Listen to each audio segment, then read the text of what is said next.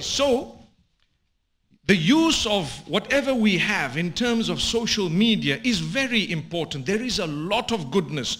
There is a lot of goodness. You will learn so much, even from something as simple as TikTok, on condition that you tune yourself to ignore that which is harmful. When I walk on the streets of Luton, when I walk on the streets of Luton, what will I notice? I'll notice so many things. But what do I give importance to? I give importance to what is pleasing to Allah. And what do I actually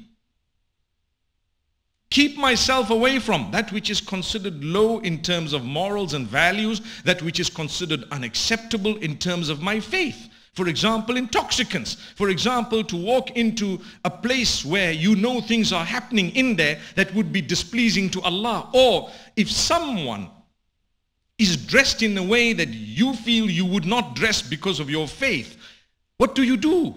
Number one, it's not easy to navigate through this, but it's a reality facing you. You will have to offer them the respect of a human being. You have to offer them the respect of the human being. That does not mean you agree with the way they're dressed for yourself. You don't. But do you become ugly? No, you don't. You're living in a country where the freedoms that are enshrined in the nation are the exact freedoms that have allowed them to do what they're doing, allowing you to do what you're doing.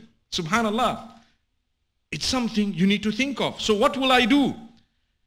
I would lower my gaze in a very respectful way. That is between you and Allah now. It's your relationship with Allah. So I need to look down.